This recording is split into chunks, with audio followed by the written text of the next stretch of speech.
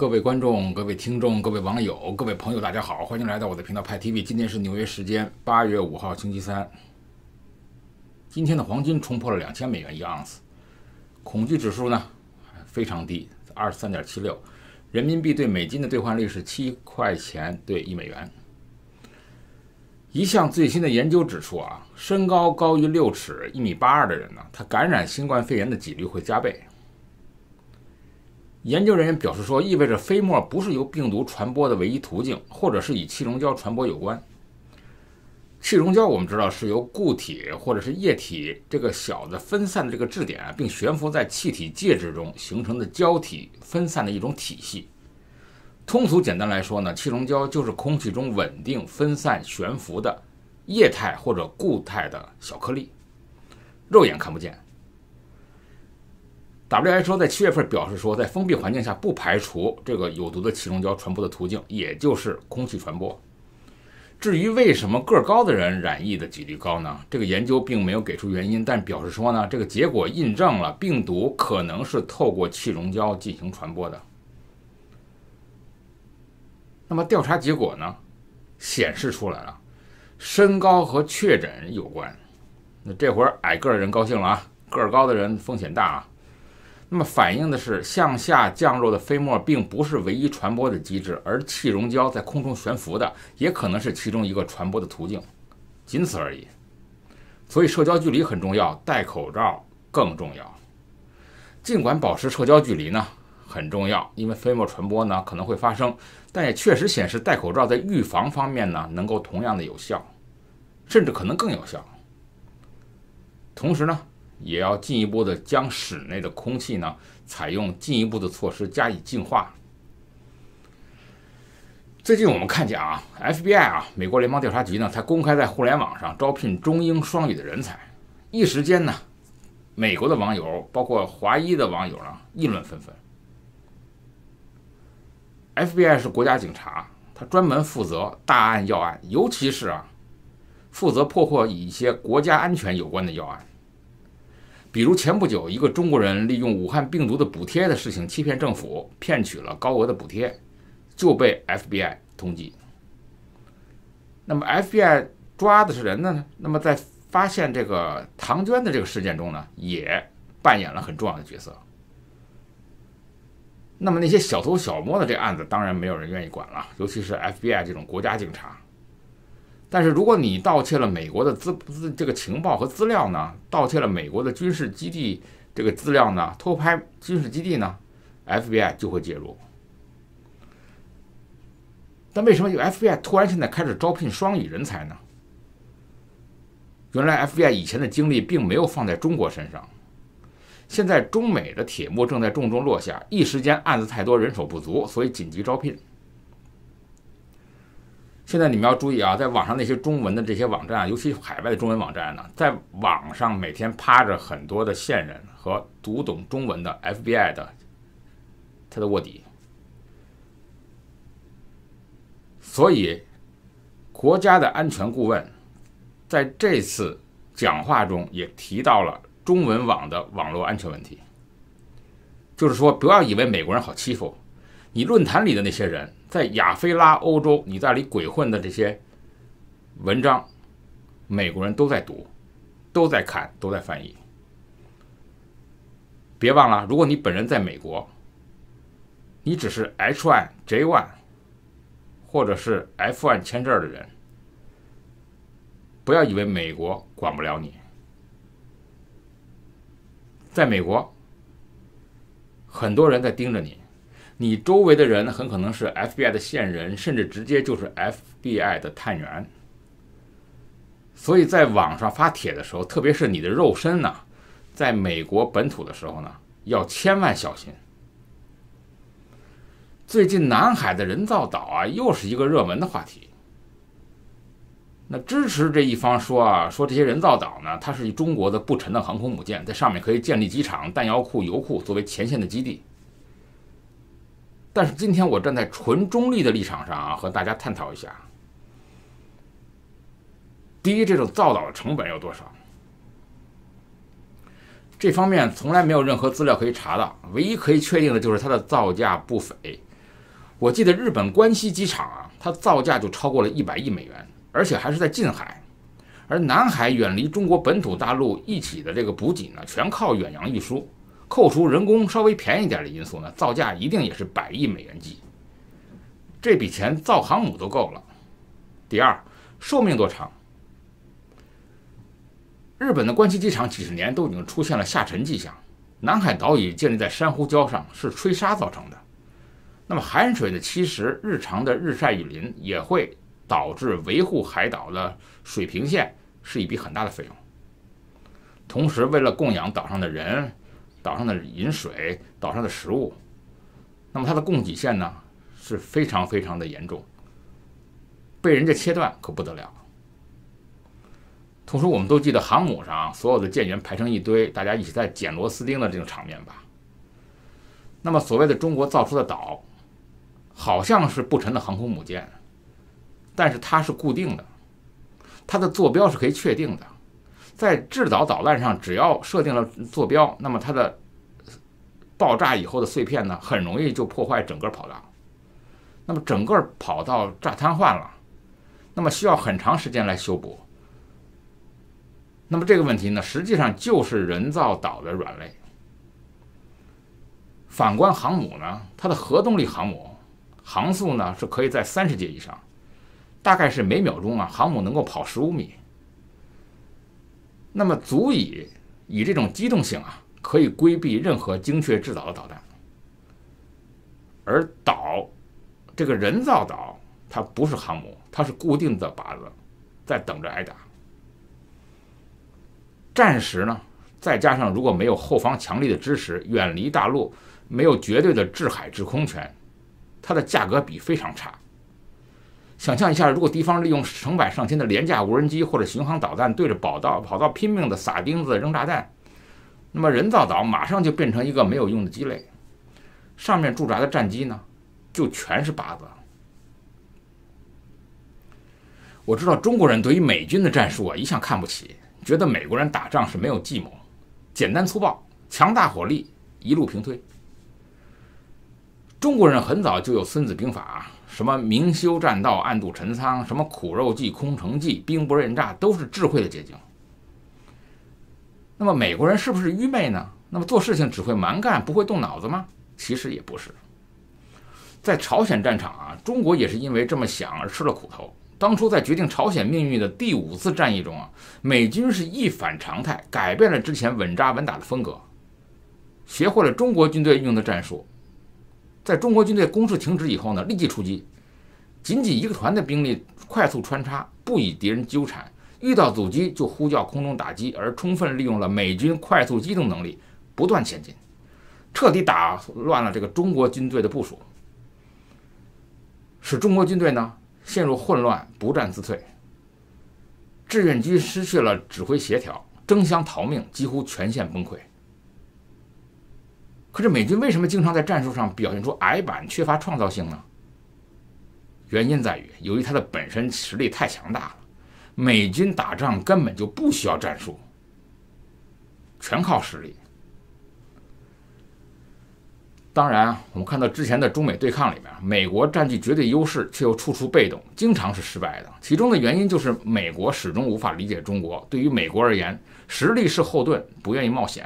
对于中国而言，中国是无法在实力上和美国抗衡的，但是就必须力争从中美关系获得足够的利益，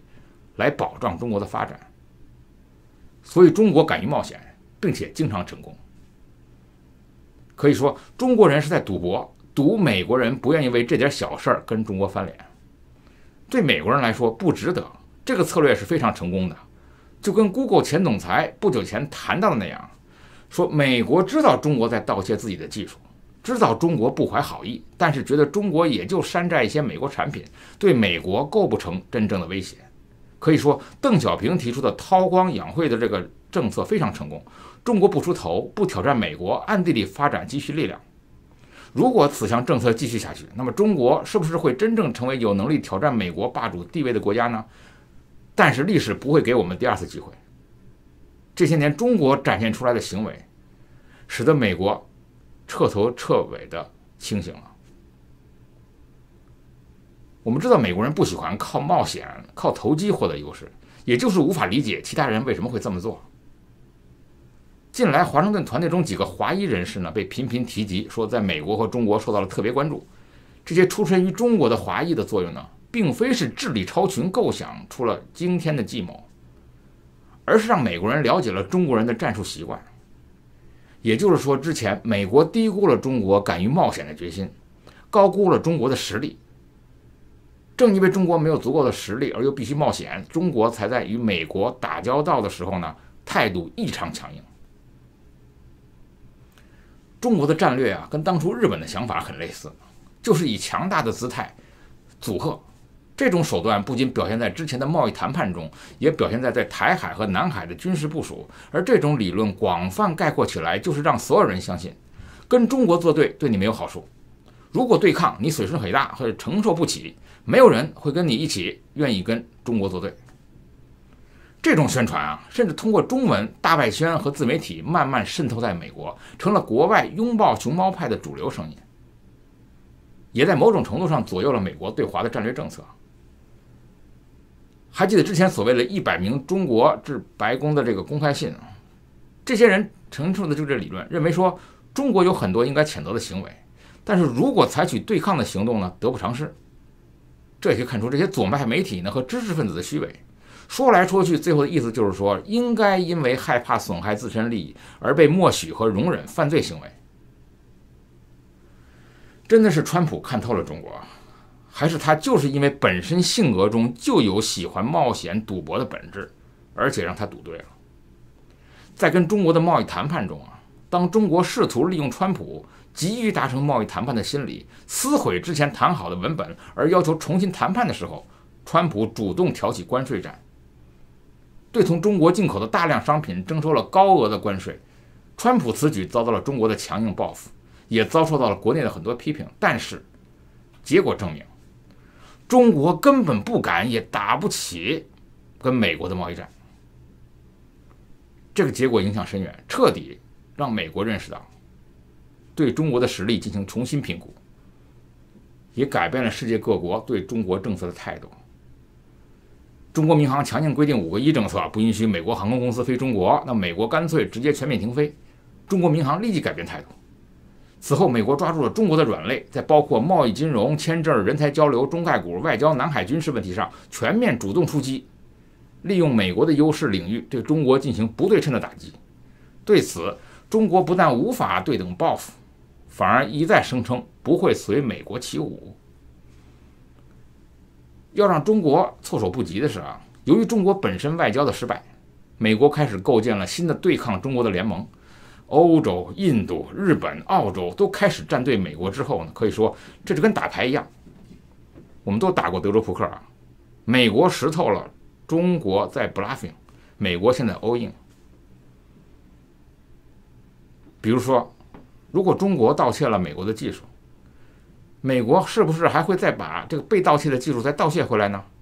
是没有意义的事情。在美国，追求最大商业利益是没错的，但是诚信和契约精神就是商业运行的根本。不要说大型企业，个人信用也是个人立足社会的根本。而对于中国而言，契约经常就是一种手段，就是先把合同拿到手，然后再想办法违法违约，为自己谋利。中国有很多的契约和工资纠纷啊，在美国能有老板卷款逃走不付工资的事吗？有人敢像瑞幸或者京东那样明目张胆的造假？所以中美之间的差异不仅仅是体制啊，而且还是文化和道德。进口关税上，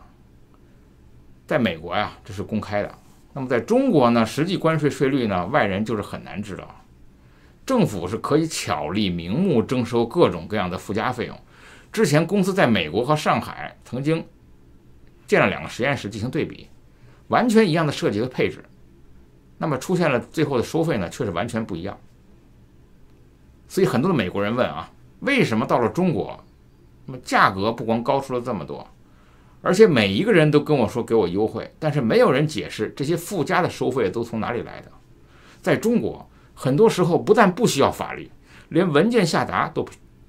只是上级下达一个口头传达的指示，由各地负责执行。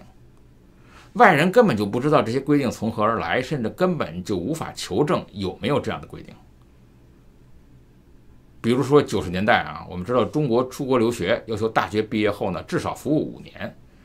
但是有海外关系的可以豁免。谁都知道有这个规定，那你去办理人事处呢会告诉你说，但是从来就没有任何的正式文件，也没有人知道这个规定是哪个有关部门制定的。中国人都搞不清的事情，美国人就更别提了。所以不论中美之间签署多少协议，任何协议，中国是否执行，如何执行，都是美国人永远无法知道也无法理解的。面对着敌人，当然是以己之长攻敌之短。现在美国人终于明白这个道理了。那么美国既然认为中国是威胁美国安全的敌人，打算全面脱钩，就必须不能自负手脚，跟中国要玩对等游戏。中国有中国的游戏规则，美国有美国的游戏规则，而中国可以不按常理出牌，美国难道要随着中国起舞吗？美国突然改变之前的游戏规则，完全出乎中国的意料，所以经常让中国陷入了被动。当年的巴顿将军有一句名言，叫做“我不担心我的侧翼，我要让对手担心他们的侧翼”。说穿了，巴顿的战术就是进攻是最好的防守。面对巴顿第3军的进攻速度啊，德军经常连防守都来不及，何谈进攻呢？那么出身于西点军校的蓬佩奥看来是巴顿迷。蓬佩奥主导的美国对华策略就是以进攻代替防守，让中国疲于应付而无法进行有效的反击。中国智库现在已经意识到这个问题了，但是很难说服国内的民意和决策阶层。比如说美国关闭休斯顿领事馆，那么中国又报复关闭美国驻成都的领事馆，看似有利，其实正是美国希望中国做的。如果说中国不对等报复，只是控诉美国无理欺负中国，中国不但在全世界，包括中国和美国的国内得到了同情，也使得美国对华鹰派无法采取下一步的行动。可现在呢，中美角色互换，成了美国赌博，而中国随美国起舞。这意味着中国不得不在美国选择的自己不具有优势的领域跟美国开战。但是战狼外交啊，全民反美宣传的结果，又使得中国政府无法不这样做。所以抖音的张一鸣啊，在给抖音全体员工的信中提到啊，接受美国的收购计划呢是最好的选择。美国是希望抖音拒绝收购，好对抖音彻底封杀。张一鸣说得很委婉，他提到网络上对于抖音的不满和愤怒，他希望抖音的员工理解啊，这也是中国政府目前对美国外交政策上的尴尬处境。那么希望呢，如果保持民意期待的情况下呢，如果还保持对美强硬，那么实在是让中国政府很难拿捏它的尺度。今年的高考江苏卷的作文题啊，出现了一个很好的名词，叫做信息茧房。那么如果加上算法主导的这个审核系统，加上推荐系统，那么用户就待在它适合的这个信息茧房中，乐不思蜀。这就是抖音的本质。所以大家都谈过抖音的种种的信息，我相信我的这个网友和听众已经都知道很多了。但是今天呢，我给大家讲抖音的最根本的本质就一件事，就是想让某一个听众或者观众成为机器算法的奴隶。抖音改变了世界吗？没有。美国政府改变了抖音吗？没有。抖音是不止改变世界，它想改变整个人类的生存方式。我们知道今日头条、抖音、TikTok 的问题呢，远远不止于信息茧房这类传播伦理问题。不然像日本这样的媒体很开放的地方呢，也不会采取行动，因为算法分发要做到精准匹配，就有2个命门在头上。第一，隐私门，就必须时刻关注用户的动态，精准搜集用户信息，这样算法分发才能做到信息内容的精准匹配，才能精准投喂，与用户的癖好形成互动，用户的体验也更好。毫无疑问，大量搜集用户的信息，无疑对用户隐私权构成了威胁。所以抖音一出海，不断遭到了侵犯用户隐私的指控。2019年的时候，美国联邦贸易委员会指控 TikTok 非法收集儿童的个人信息，最后 TikTok 同意支付570万美元来解决司法部提交的 FTC 投诉。更重要的，如此大量的用户信息和隐私搜集呢，对于其他国家的信息安全形成了很大的挑战。算法分发除了基于用户的兴趣、新闻时效、热点进行推荐以外，还会基于地域、时间、场景等推荐，因此需要追踪用户的搜索历史、地理位置等信息，甚至对于用户发布的内容的场景进行针对性的分析，来获取用户数据。在大数据的分析下，这些用户的数据呢，可以用于信息分发、广告推广以外，还有其他的应用。所以各国政府对于用户信息的搜集都保持着高度的敏感。尽管 TikTok 一再澄清呢，它不在中国运行，中国政府无法访问 TikTok 的用户数据，在美国 TikTok 由美国实体运营，但是仍然无法解除国际的担心。位于美国以外的任何科技公司呢，它如果受制于不同的数据处理标准和治理，虽然很多人可能并不关心这一点，但是在政府、军队或者敏感角色工作的用户，就可能考虑到他们的重要的个人信息的数据暴露给外国实体的后果。第二，当然是审核门了。如果我们说的信息茧房中，算法不会分辨内容的善恶好坏，只知道你喜欢什么，我就给你投喂什么。只要你感觉好、粘度高，为此即使有强大的智能算法，还是免不了人工审核，来判断算法分发的内容是不是有违社会伦理道德。由于推荐的内容量很大，需要人工审核，成本也很高。而最重要的是有了人工干预，那不管是人工审核还是对算法中权重进行调整，分发内容就会有偏向。那么如果影响到用户的话，尤其是拥有庞大用户以后，算法分发平台就已经不是一个媒体平台了，也不是一个社交平台，而是拥有强大影响力的政治实体。这样的实体即使由本国掌控，那么各国政府都感到害怕，更何况被外国实体掌握呢？所以肯定的说，各国政府都不会容忍 TikTok 在本国做大，尤其是在今年的紧张形势下。因此目前张一鸣还试图安抚美国政客，聘请了美国的 CEO， 增加在华盛顿特区的游说支出，其实呢都是徒劳的。那么现在抖音最大的命门就是在这里。那么不管你怎么去折腾，微软即使收购也好，还是没有收购也好，是高价收购也好，还是低价收购也好，最终的结果是，这种智能算法和智能分发，实际上是对所有的观众、所有的用户进行个人数据的